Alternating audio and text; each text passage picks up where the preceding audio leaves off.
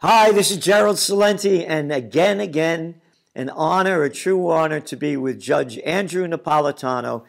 There is nobody, no one in America, no legal expert of the Constitution that can match what Judge Napolitano has to say about the facts of freedom, peace, and justice that our Constitution gives us. A true authority, a man that not only is a well-known for who he is from all the media that he does, but he's an authority in the field.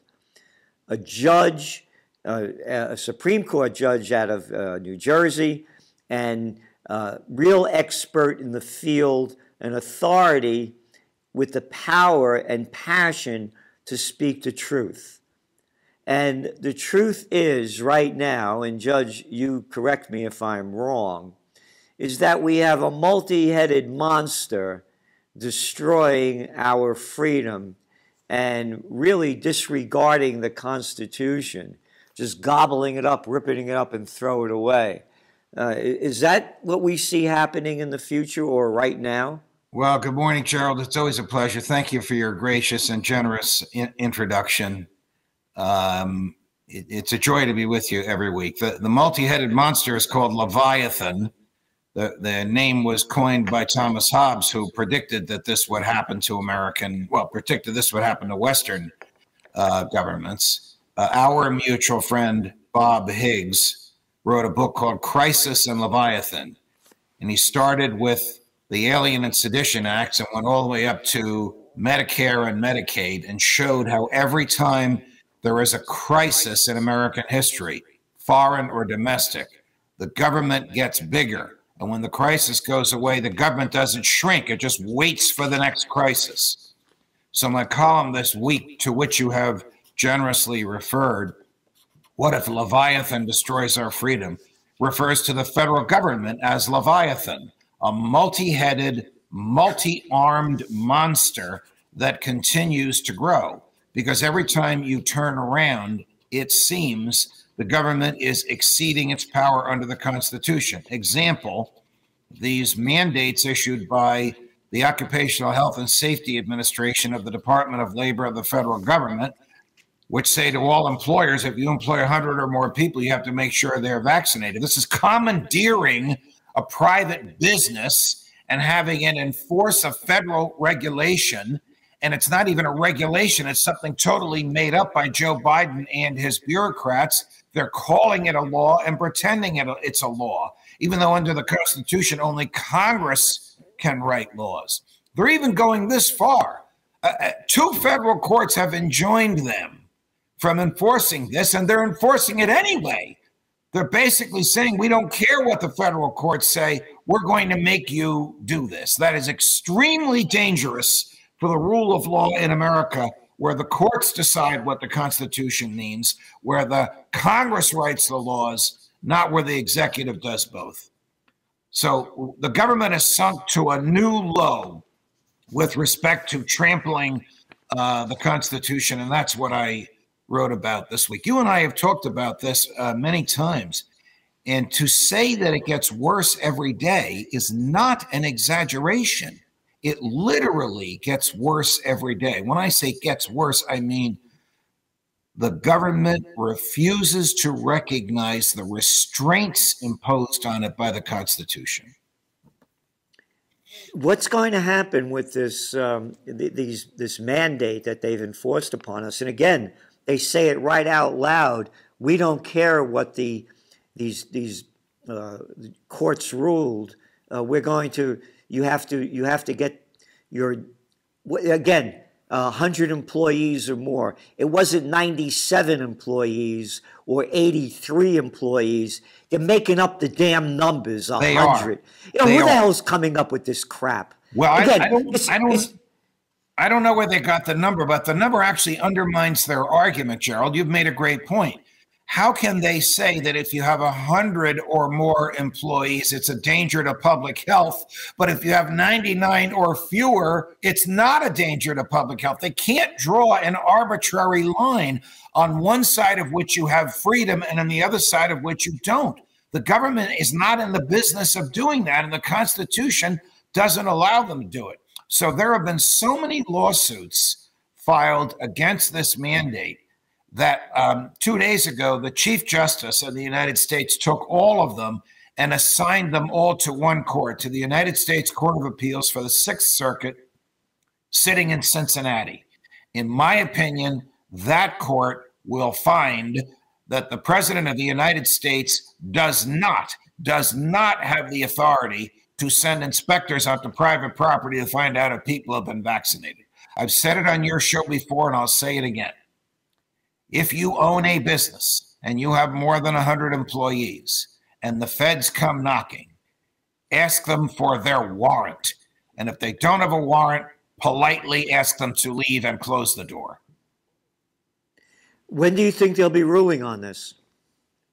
Well, they have to rule before January 4th, because that's the self-imposed deadline that the Biden people, the administration, has put on it. So these regulations will kick in on January 4th unless the court enjoins them. I would think either way it's going to go to the Supreme Court. If those in favor of freedom, the 26 state attorneys general who challenged this, prevail, the DOJ is not going to take this sitting down. They'll go to the Supreme Court. And if by some means the Biden administration prevails in the Sixth Circuit, then these 26 attorney generals will go to the Supreme Court. And you know what? It's about time the Supreme Court ruled on this nonsense once and for all, rather than piecemeal, so we know where we're all going. And using that term, Supreme Court, is an oxymoron when you look at the people that we're talking about on the court. Let's take it easy here. It's not like, these are the most brilliant, people in the world that are telling us what to do. So Robert Jackson, who was an FDR appointee to the court and on the court ruled against FDR many times, even though FDR put him there, once famously said, we are infallible because we're final. We're not final because we're infallible. Basically meaning we can make mistakes like anybody else, but we're the court of last resort. He recognized exactly what you're just saying. It's like they have this thing what they're doing against Assange over there in the UK. He's going to win that case. I don't think the UK is going to extradite him. But look what's going on with this poor guy. But anyway, you see the pictures of these guys with their wigs on and this drag that they're wearing. Grow the hell up. What is this crap? And I'm tired of your honor. How about my honor? How about my honor? Oh, no. Again, I just got back from doing a great show with a great time with Mark Moss. It's called the Wonderful People. They could have been like the people we had at the at Ron Paul's. It was called Market Disruptors. Right. And I said, people say my language. I said, I had enough of your effing crap. That's proper language in that situation. Calling somebody a dignitary, that's profanity. Who made up this dignitary crap? Oh, you're better than the rest of us? I understand your frustration. I'll tell you how inured people are to this. When the judge walks out in a courtroom, everybody automatically stands up. Yeah. So I used to say to my bailiff, when we go out there, I want you to shout, instead of all rise, I want you to shout, remain seated. So we did this all the time. And what do you think the crowds did? They stood up anyway, just because that's what they're accustomed to. But the British system, and I'm not a fan of it, has already ruled against the American government in the Assange case on the grounds that if he comes to the United States, he will be tortured in an American prison and probably die. While the case was on appeal, but before the appeal was heard, somebody leaked a CIA plan to assassinate Assange while he was residing in the Ecuadorian embassy. I mean, it's repellent and repulsive and disgusting and unlawful if such a plan would exist. The CIA didn't deny it. But it came out at just the right time, which enabled the appellate court in Great Britain to take that into account. That's why I predict very soon. He will not be extradited. And if they rule against this extradition, he's a free person. Yeah, but he's still in jail. They put him in jail. Well, there'll be no basis to hold him in jail. Yeah. Only in jail. I mean, but look what they're doing to this guy. Well, they are slowly torturing him in jail. They claim the American prisons are wrong. The British prisons are Victorian in their makeup and their construction. Yep. So he's in solitary confinement. He weighs about 75 or 80 pounds. They're slowly torturing him, but I think he's going to be a free person by the spring. Well, hopefully. And who is he? He's one of the most courageous people on the planet. Yeah. What did he do? He revealed that the American government was using drones to kill civilians in Afghanistan, laughing about it and covering it up. And for that, the American government, it's not even the same government. This happened in the George W. Bush administration. And since then, every DOJ has pursued him zealously. Terrible. And talking about drones, how about that guy that America loved? You know, Barack Obama, folks, quoted in the book Double Down, I'm really good at killing people with all his drone strikes. Well, Barack Obama, as far as I know, is the only American president to use drones to kill Americans. Yep. Without apology, without explanation, without justification, without a warrant, without a trial, and basically claimed he had authority for it. And when the Justice Department finally released its authority was, well, if a bank robber is robbing a bank and racing away in his car and shooting at the police who are chasing him, the police can shoot at him. That's the analogy from which they justified blowing people up who were sitting at a cafe in the desert in Yemen having a cup of coffee, even though they were born in the United States. Yeah, no, just disgusting. I call him the Nobel Peace of Crap Prize winner. Yeah. And that's what the Nobel look at that other guy they got over there in Ethiopia, that started the Tigray War. Another Nobel Peace Prize winner. A piece of crap. It's the elite rewarding their own, Gerald. You got it. Judge, that's why you're so important, and that's why America needs your voice, your spirit, and your knowledge. Because what you know and the facts behind what you know and your legal expertise, no one could match, no one could touch. You are the voice of American freedom that we need so desperately. And everyone listening, by the way, make sure you tune in to Judge Napolitano's podcasts. We got Judging Freedom. You can't get a better term than that. The Judge, Judging Freedom, and JudgeNap.com.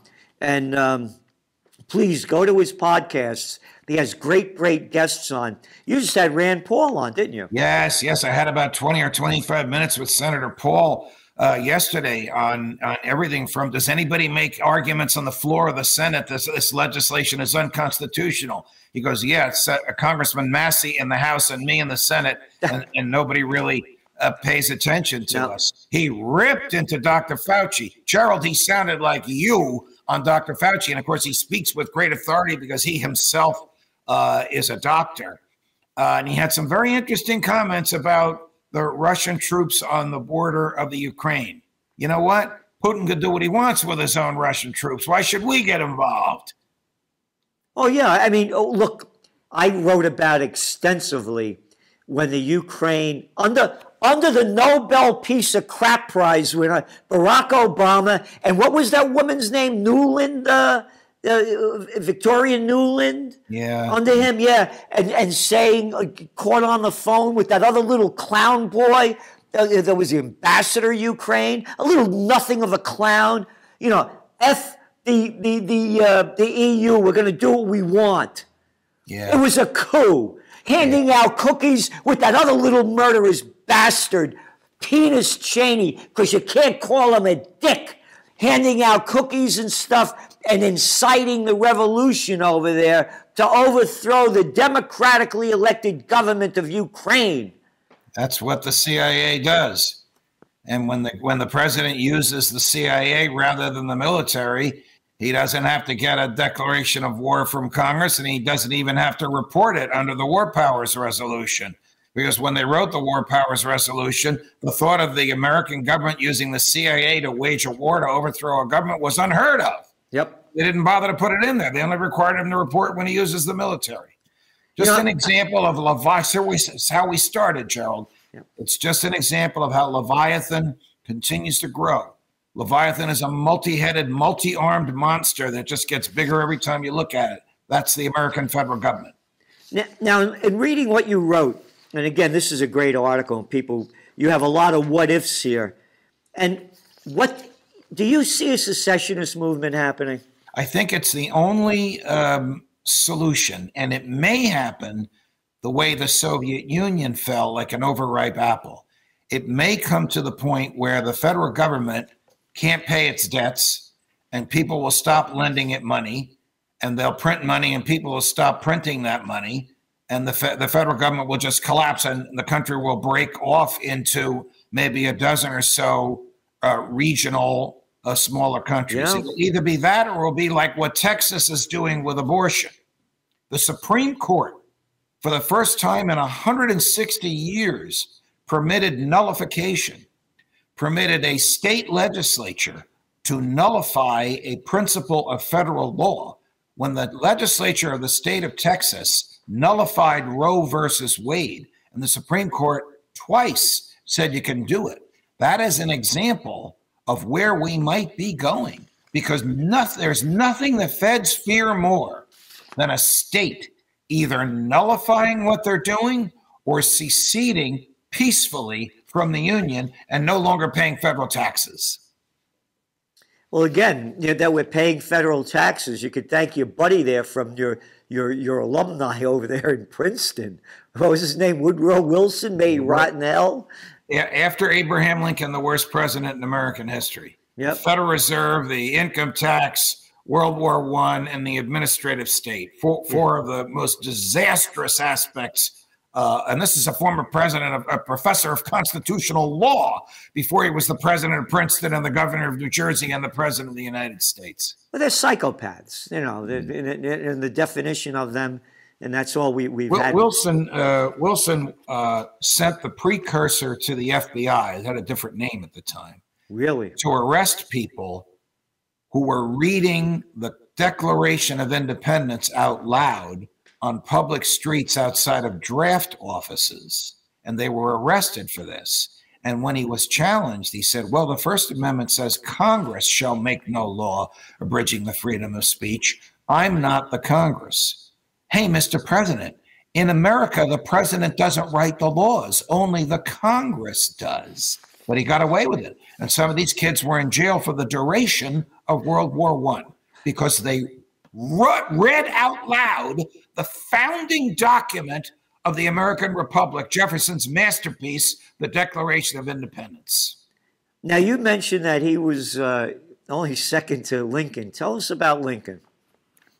Well, I'm of the view that Lincoln was the worst president in American history and one of the worst heads of state in American history. He's the first president, he's the first head of state to break from the model of armies fighting armies and to have his own armies target civilians. He caused 750,000 deaths in the North and the South, mainly in the South and mainly civilians during the Civil War.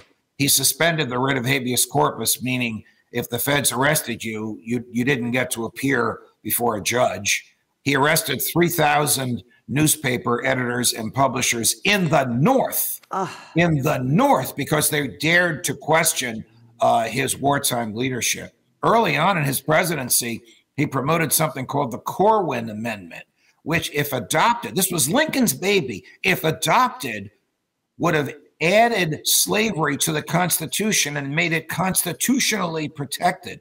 And the Emancipation Proclamation, read it. It preserves slavery in the border states. Lincoln was one of the greatest frauds and most murderous human beings in the history of the world, certainly in the history of the United States. Our mutual friend, Tom DiLorenzo, a professor emeritus at Loyola of Maryland, has written a number of books on Abraham Lincoln. If you Google DiLorenzo and Lincoln, you'll find the most recent one, which is spectacular. I have that book. That's all this. I have it. Right. And Dr. Paul Craig Roberts, tuned me into him.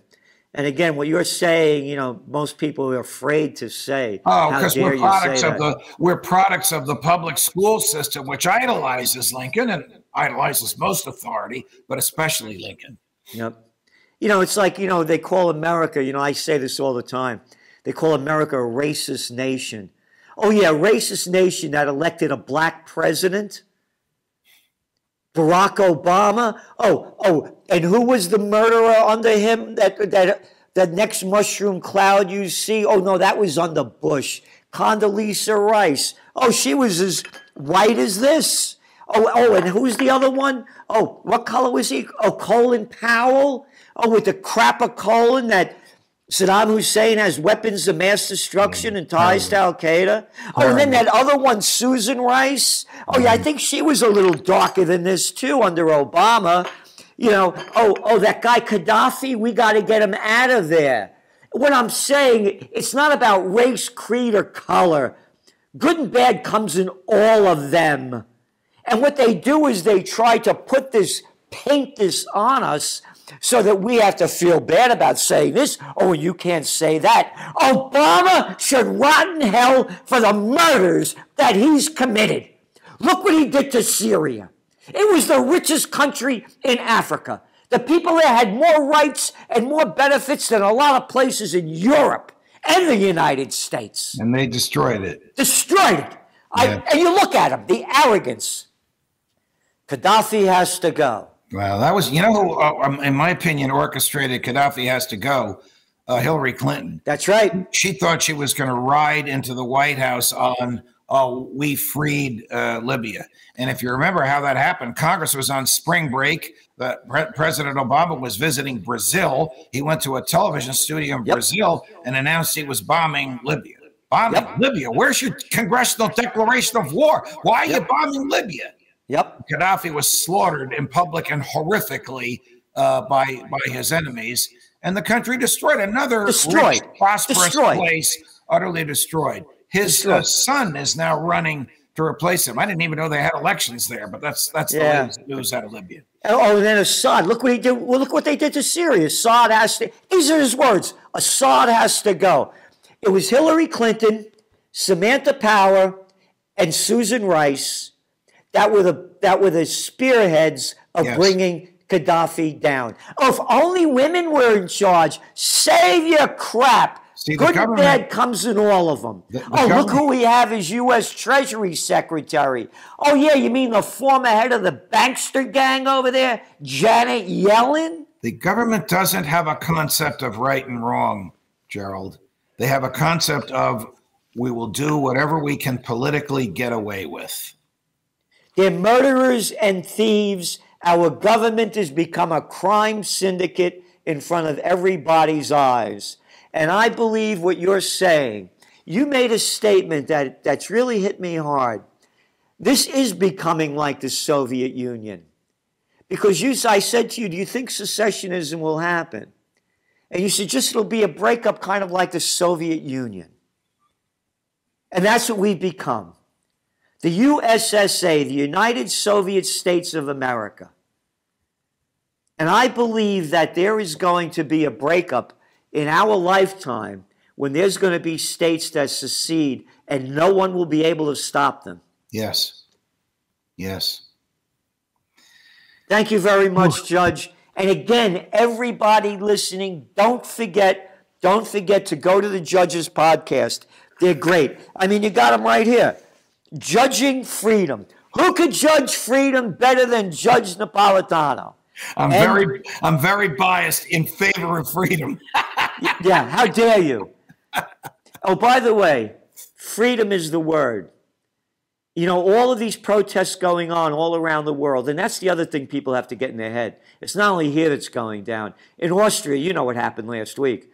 No vax saying you can't get out of your house unless you go to work, go shopping, and that's it. No vax, nowhere. And they're doing it everywhere. No vax, no freedom. Freedom is the word being expressed by all the people that are protesting. Yes. And you have judging freedom with Judge Napolitano. Thank you so much. Mwah. And I'll see you next week. You got it, Gerald. All the best.